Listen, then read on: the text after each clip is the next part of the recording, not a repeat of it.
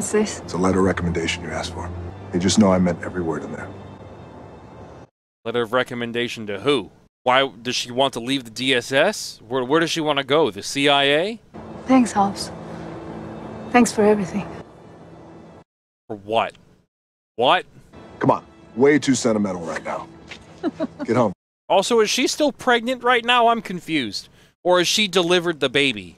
Because if so, how does Hobbs not know about it? How long has it been? Because if it hasn't been 9 months, it's either been like a month since the last movie or something like that. Like a small amount of time.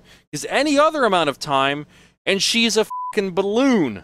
In case you don't know how pregnant women work, they kind of bulge out a little bit in the lower area. And it's kind of a telltale sign that they've been impregnated by a wild Dominic Toretto.